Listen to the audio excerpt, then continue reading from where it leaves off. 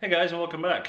Well, today we're going to do an unboxing video. I picked up this tripod the other day. It's the MEFOTO Globetrotter Air, and I bought that for a very specific reason. For me, it's a travel tripod. So let's unpack this guy and see what we got. Right guys, well, this was in the box. It's this carry pouch with this adjustable cord here, so you can carry it around like that. You can see it's really small and a good fit. It's quite light as well, although it doesn't feel cheap. So let's open this up and see what we got, okay? So this is the actual tripod, and we'll set that up in a sec. And let's see what else we got. We got a little key to tighten that head up.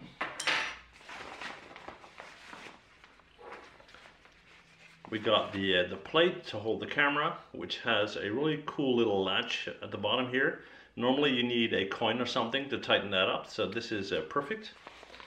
And then inside this pouch is another little pouch right here, and that contains a clamp for your cell phone. Okay, so you can extend that by pulling that out like so, and you can flip that open. It has a thread at this end. And the tripod comes with a Bluetooth remote. Okay, so I'll show you that in a bit. All right. Okay. So here is our tripod. It's folded down like this. And here is the lock mechanism. So once you have that in place, you're going to push that in and push that back like so. And I'll do the others. Same deal. And there we go. Here's our Bluetooth remote. You can just take that off right there, and I'll show you.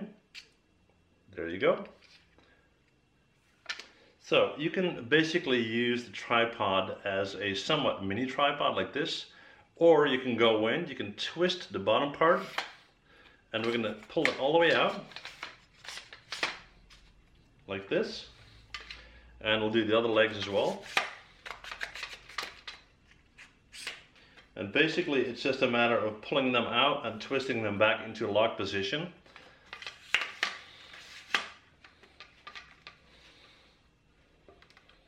All right. And there you have it. I don't know if you guys can see that. We're going to extend it upwards. And basically in the same way. Hang on. And you can see that this is almost 6 feet high, okay? Way too high for now, but I'll just put it in a position so you guys can see it. Like this. We have the ball joint on top here. So you can swivel that around. And I don't know if you guys can see that, but there's a level on top, which will allow you to set your tripod level, okay? Now, let's look at the little plate here for our camera, right there. What you do is you unscrew this. Come on, oh, it's already unscrewed, there you go. And you slide this in, and then you just tighten it up like so, okay? So give me a minute while I get a camera, and I'll clamp it in, and you can see. All right, so I got the plate mounted right here, and what we can do now is we'll just make sure that this is level right now. Like so. And we'll tighten this ball joint here. And then you can just go in, clamp that into these two right here, and just tighten that up. And there you have it, okay?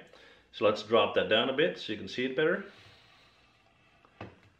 And that's all there is to it, okay? Okay, I promise you to talk about that thing that you can use for your phone. So that is this clamp right here. You just fold that open like this and like this, and there's a spring in there. So we can take our phone, clamp it in like that. There's a screw mount right here, so you can set it up like so. And there is an on switch on this guy. It's quite small, but hopefully you can see it. And when we turn that on, it is now a Bluetooth remote. Okay. Just a little addition to the video, guys. I almost forgot to mention that little hook that you see in the picture in front of you.